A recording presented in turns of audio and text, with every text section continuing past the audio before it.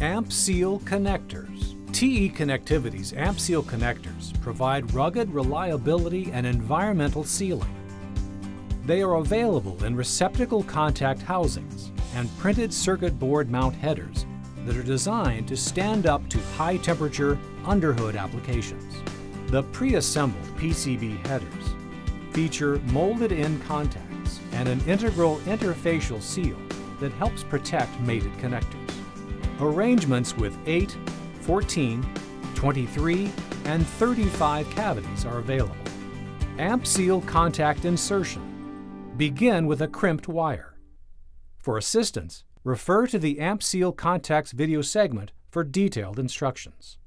Refer to your wiring diagram to know which wire to insert into each cavity. Contacts can only be inserted into the receptacle contact housing. Confirm that the wedge lock on the receptacle contact housing is in the open position. Each contact cavity contains a wire seal that helps protect the cavity from contaminants.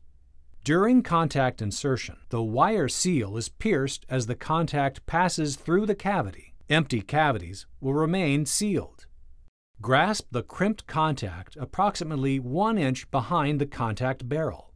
Insert the contact into the connector cavity until you hear and feel a click. A slight tug will verify the contact is locked in place. Repeat this process until all of the cavities are filled. If an empty contact cavity is accidentally pierced, insert sealing plug 770678-1, large end first, into the contact cavity as far as it will go to reseal it.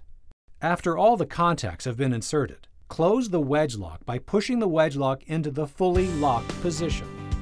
AMPSEAL connector mating. All AMPSEAL connectors are designed to be mated and unmated by hand.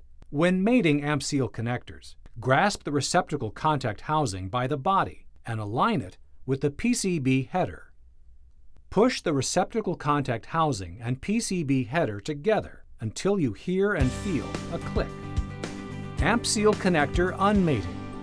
To unmate AMPSEAL connectors, lift the locking latch on the outside of the receptacle contact housing while pulling it apart from the PCB header.